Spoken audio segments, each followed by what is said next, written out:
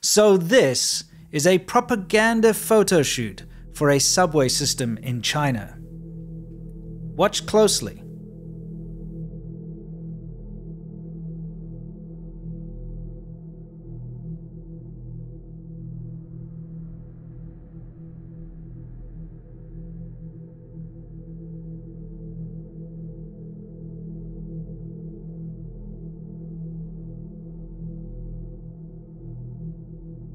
So what did that nonsense have to do with this?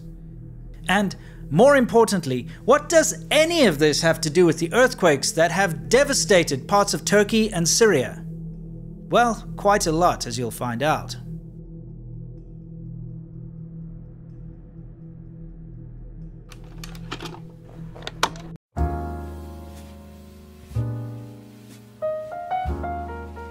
Coffee shops these days are kind of more like offices than coffee shops, let's be honest. While you're sitting there slurping down a delicious latte, people are doing serious business. We're talking about meetings, sending off emails, doing very important stuff online.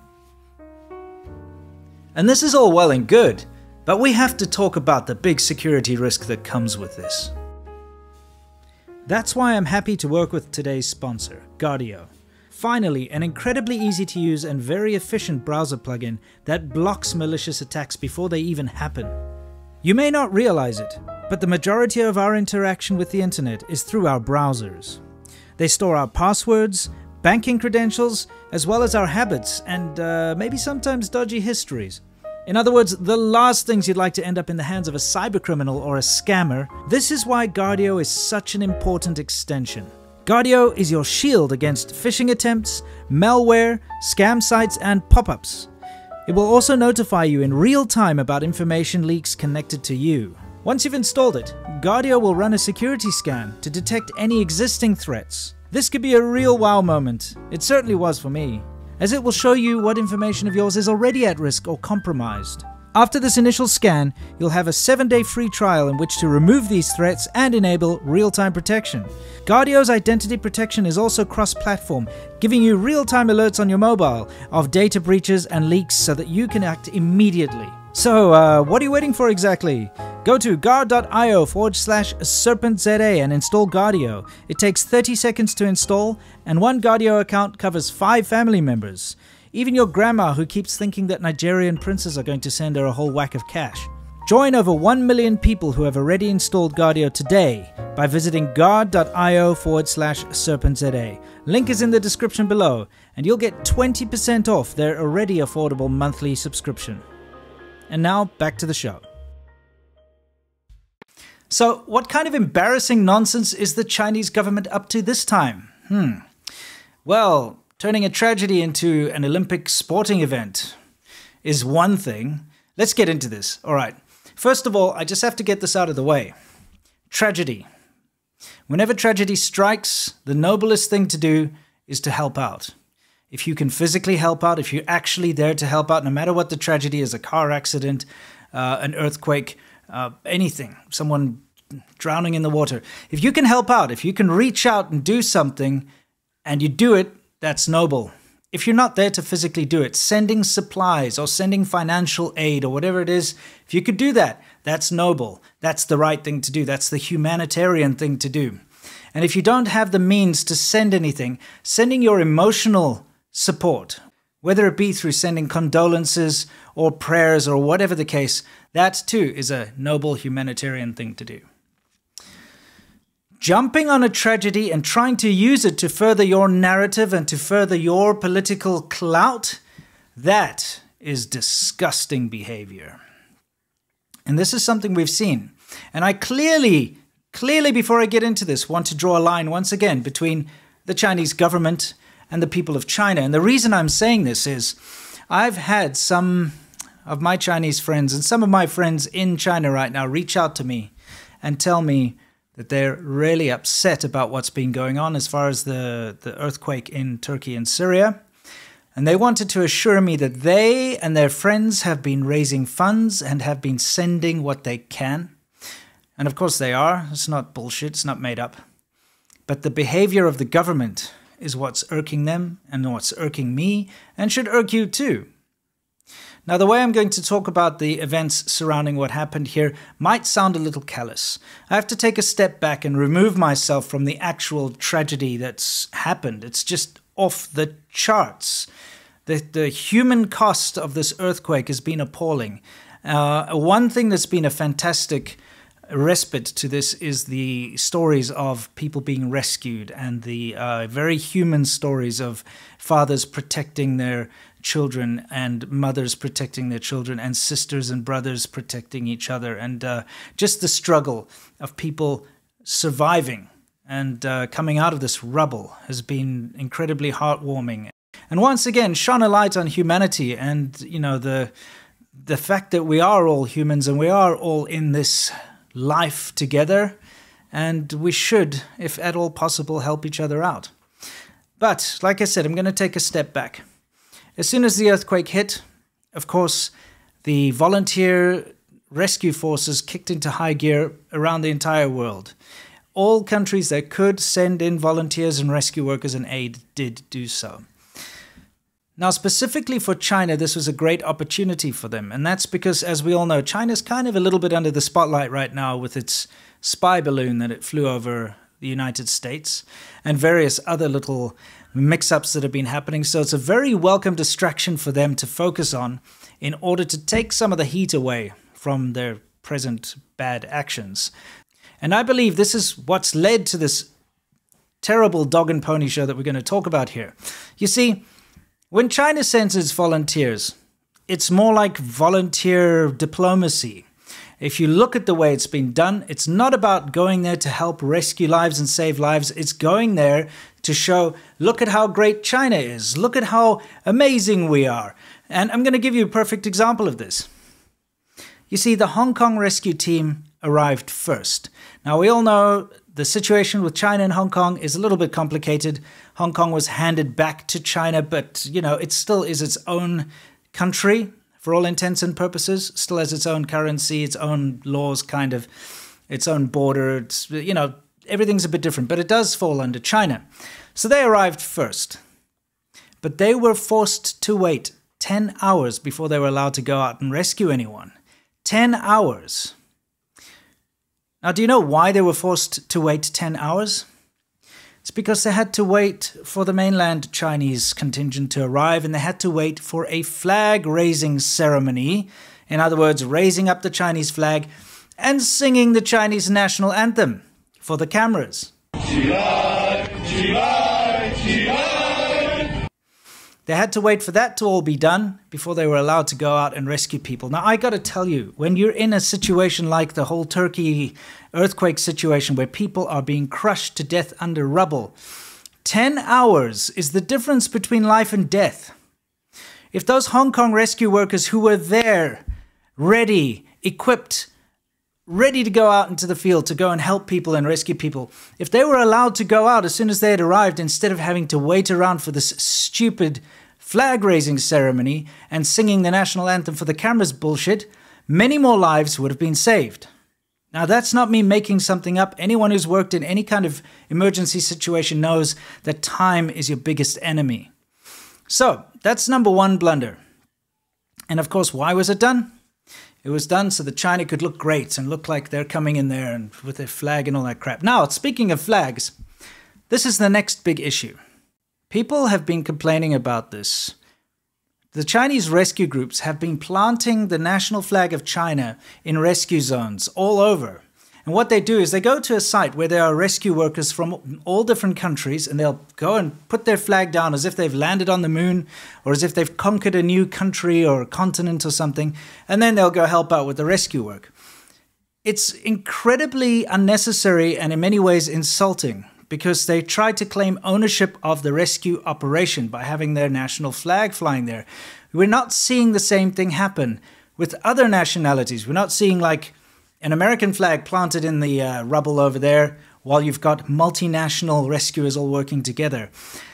This combined with the absolute shameless promotion of this event, of these rescue events, by the Chinese officials on Twitter and other social media is disgusting. Miracles happen under the 5-star red flag. What an audacious thing to say.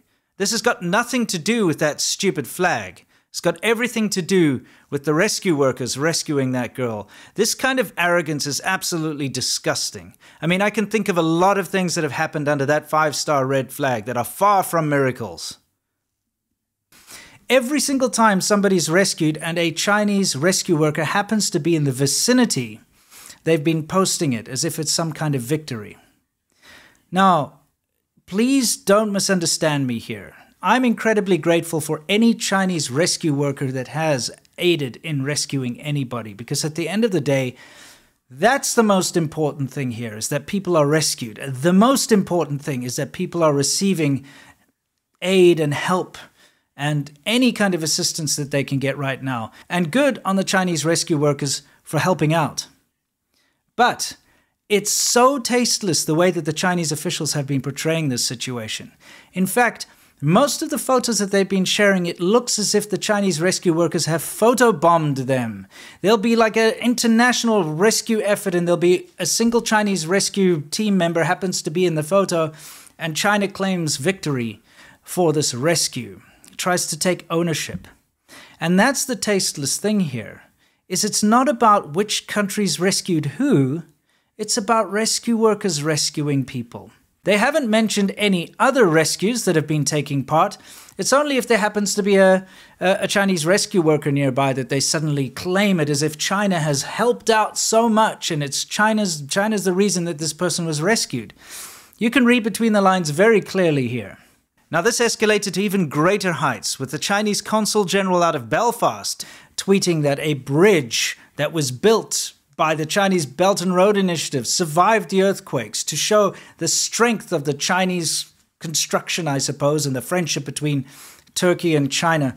Turns out that this bridge was like 1,000 kilometers away from the earthquake anyway, and that it had nothing to do with China. It was built by Korea. And it wasn't only her, it was also the French Chinese consulate tweeted out the same thing about this bridge surviving. See how good the Chinese bridge is, that it can survive this earthquake. It's infuriating, like I said, because that bridge has nothing to do with China and it's got nothing to do with the earthquake. But it's this whole idea of boosting China's image on the backs of a tragedy. We saw this countless times during the COVID lockdowns and the COVID pandemic in China. We had these ridiculous scenes where they'd park a truck a couple of 100 meters away from the entrance of a building and then create like a human chain of people passing food packages or supplies of some kind down these long chains to reach the door, to show this concerted effort and how amazing the rescue workers are and the healthcare workers were and how much hard work they were putting in. Meanwhile, of course, they could have driven the truck just up to the door. There's an empty road there and they're only doing it for optics, doing it for the camera. And that's what the Chinese government does, is to them, the image of something is more important than the thing itself. In other words, the image that something is being done or that something can be done is more important than the thing actually being done, or even the possibility that that thing could be done in the first place. And I'll go back to that initial video I showed you in the subway of them pretending that the disabled guy was disabled and he's not.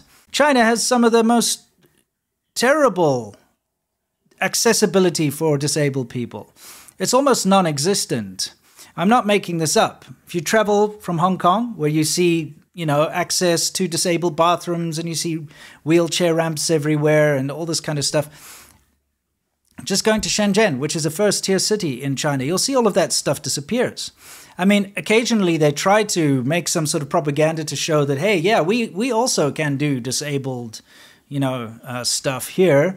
And this is a great example, this picture where they just whip out a camera and take a photo of a ramp into a bus where there's a pole in the middle and it's impossible for you to get that person on the bus. But, hey, they took the picture to show that, hey, we too have ramps for disabled people.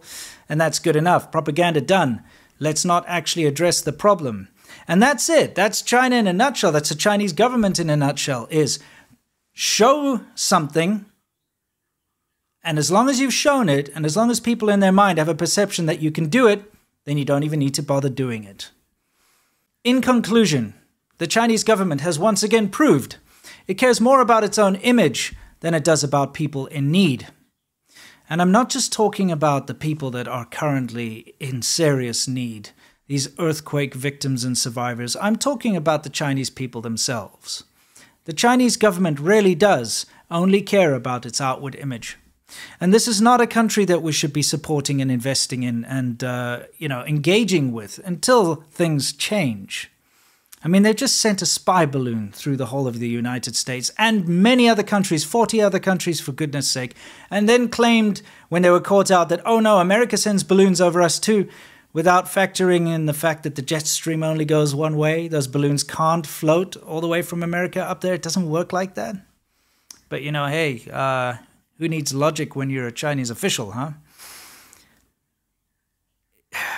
The CCP really is like that school bully who just wants to claim everything, claim they're great at everything, and they're never wrong, and it's always everybody else's fault. It's getting very, very tiring, and it's incredibly tiring and insulting when they jump on tragedies. They jump on the anti-Asian hate tragedies all the time. They jump on the mass shooting tragedies all the time. They've been jumping on this Ohio chemical train derailment thing. Man, have they been going off.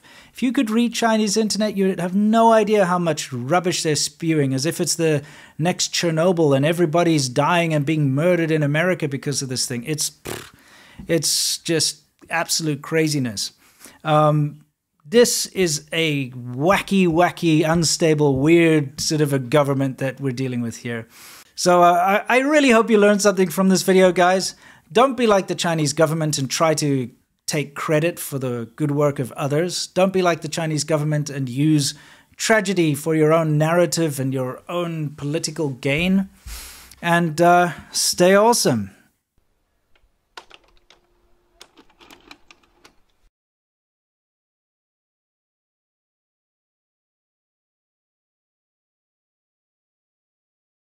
Most important thing on a bike trip: beer.